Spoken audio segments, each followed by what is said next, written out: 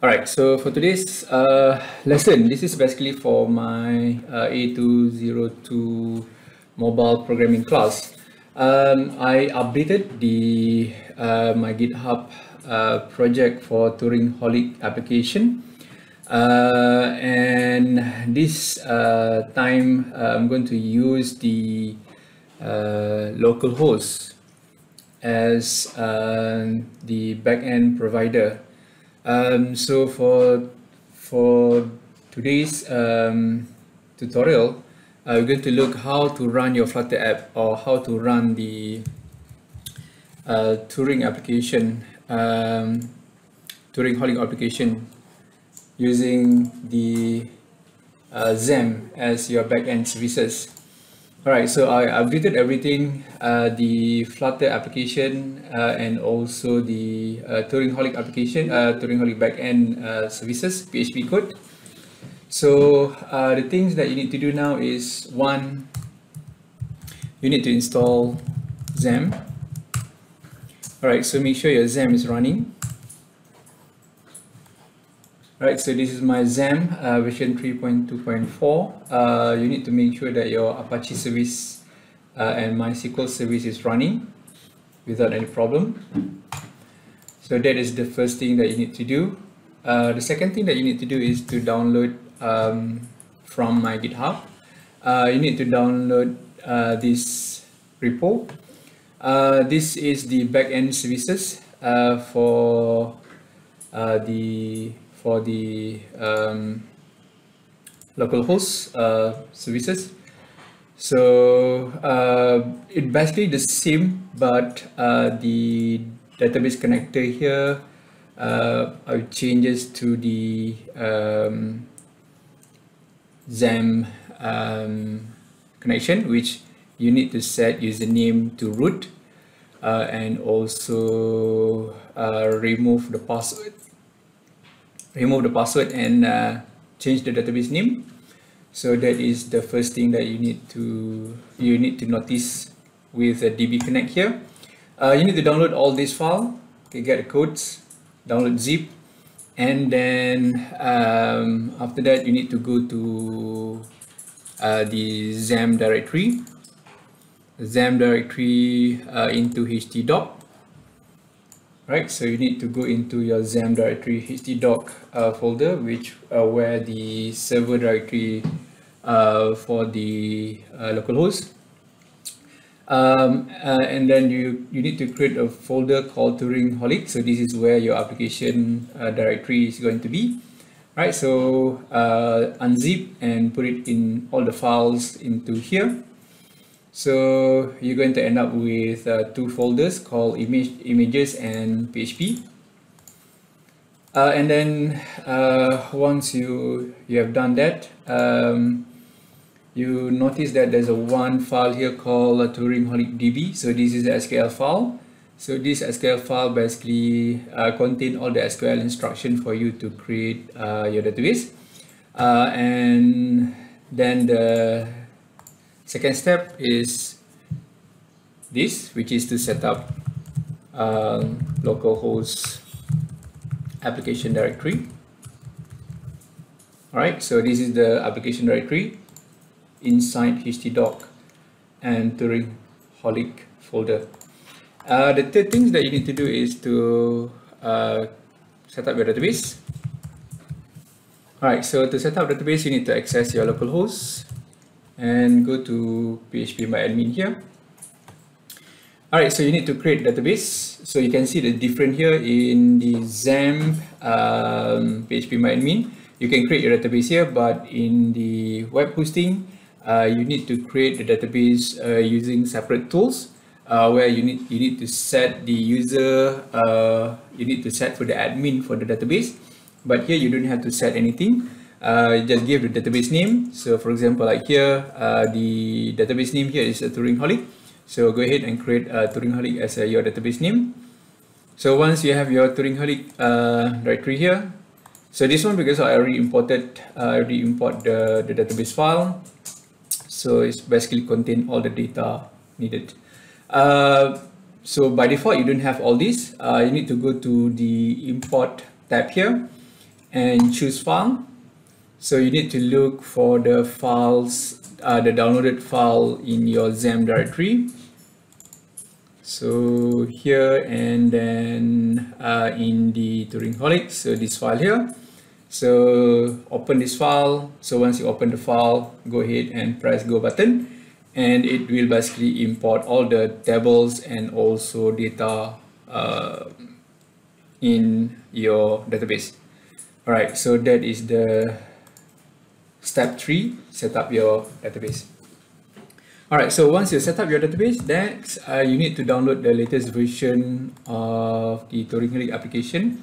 So you need to go to Flutter A202 folder. So you need to get this.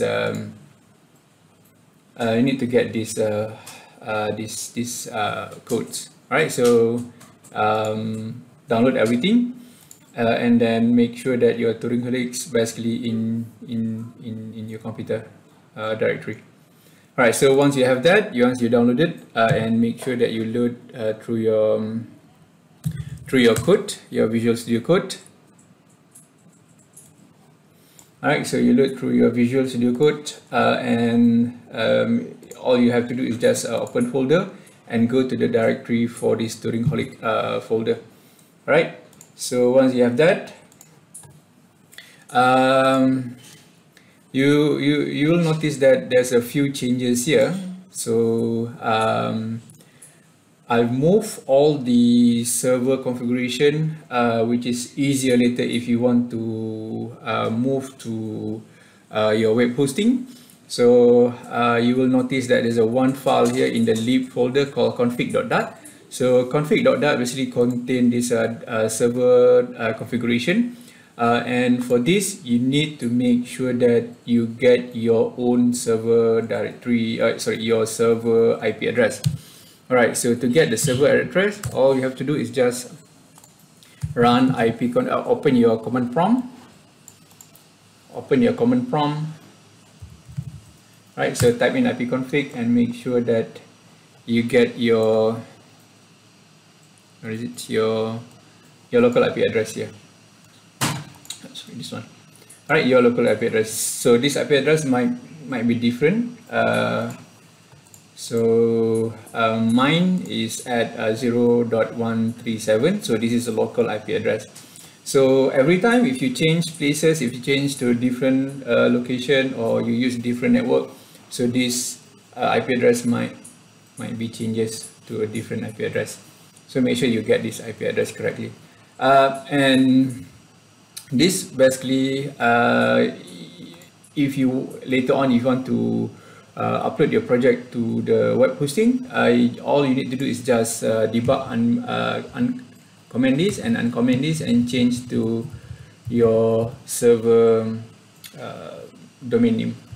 Right, so it's quite easy to do, and the rest of the application basically the same. So you will notice that now for the server configuration here is being called through this config.server. Okay, config is the name of the class. .server is the variable here. Okay, so all the server directory has been replaced with config.server. So this is just basically just to make things easier for our application later. If you want to change from the production to the from the development to the production. All right, so I think that's it. And of course, because when we run our application through local or through Xampp, you will notice that I added this into the Android manifest down here, which allow us to run application in localhost, because in localhost you don't have HTTPS. So that means you need to add this into your Android manifest, but I already added that. Android uses clear traffic, text traffic, which is true. and our HTTP or our PHP file from the previous example, basically I uses a HTTPS. So here I've changed to the HTTP because the XAMPP didn't support HTTPS, of course. So that's one update that you need to aware of. And then you can just run your application to your AVD and basically the same. So now you should be able to run your application using your XAMPP, and that basically detach you from your web hosting. And later on, when you need to publish your application, then you access your web hosting to publish your application. All right, so the development now become easier because everything can be done without having to connect to your web hosting.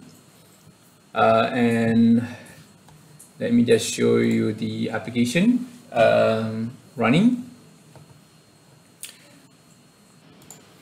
Okay, so now you can see the application use the configuration of the server, which is 192.168.0.137. So this is a local server directory, and when I press the button login here, no problem to log into the local server. And if I access my Turing RAM here, no problem loading data from the local server, and this is all local server. Okay, so this will basically make your development much faster and much easier to deal with, instead of having to access to your web hosting all the time. And yeah, make your development much faster. All right, so I think that's all. You can just try to look into the codes. And a recent update that I introduced, basically now you can have your comment visible, and here, let's say if I put a comment, say hello, nice room, so press comment here. So you should have this view, or you should be able to view your comment here. Alright, so that's it. I think that's all for this quick update, and I hope this will help you to build your applications in the future using XAMPP. Alright.